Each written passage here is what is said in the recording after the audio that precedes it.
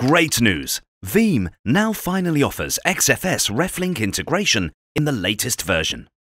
There's a snag though. You need to be very strong now.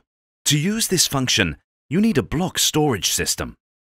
How nice it would be if you could use the incredible power of this process combined with a scale-out-NAS system. With us by your side, this is now possible. As the only provider worldwide, we can offer you this very solution. How? By connecting your Veeam backup repositories with an Isilon OneFS Scale-out-NAS system via dsmISI. But how does this work in detail? Following an initial full backup of your system, future backups are done via incremental forever change block tracking.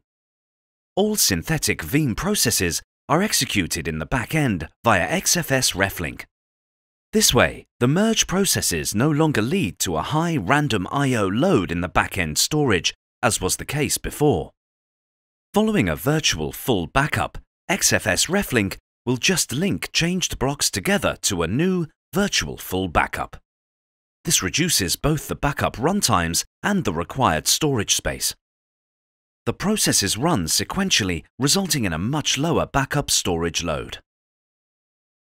Now, combined with dsmISI and OneFS, we have a myriad of possibilities.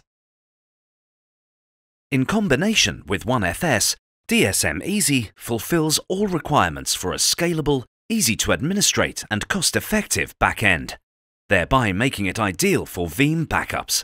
And the cherry on top, by adding nodes, the system is scalable in both capacity and throughput.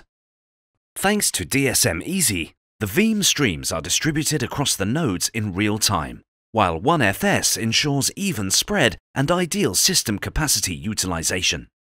This leads to extremely high data throughput. When compared to block storage, commissioning is now child's play and almost fully automated. All capacities can be used flexibly and are allocated dynamically even during operation. This means that even a DR case or scheduled maintenance no longer has you losing sleep.